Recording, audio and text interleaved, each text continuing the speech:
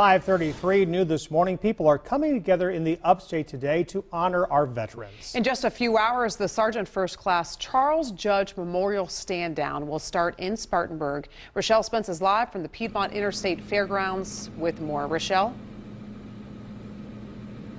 Yeah, Tracy, Fred, this event is all about helping veterans and their family members with a ton of free services. You take a look, we were out here yesterday as organizers were already setting up for the one-day event.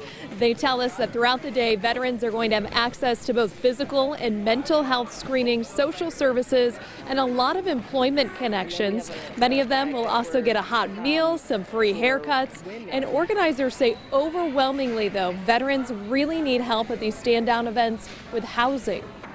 We have folks that are homeless, that live under bridges, that are doubled up, living on couches, staying with friends and family. This is an opportunity to be able to give veterans not only the honor and respect that they deserve, but to connect them to resources. Now, you may remember Charles Judge, the man who this stand down is named after. He is a local here from the upstate. He served more than 20 years with the military, did a tour of duty in Iraq, and he was shot and killed in the Columbia area while defending a woman from another man in a bar last year. So he has previously organized these stand downs in the past, always taking care of veterans, but now this one is all in honor of him. We are live in Spartanburg. Rochelle Spence, 7 News. Thank you.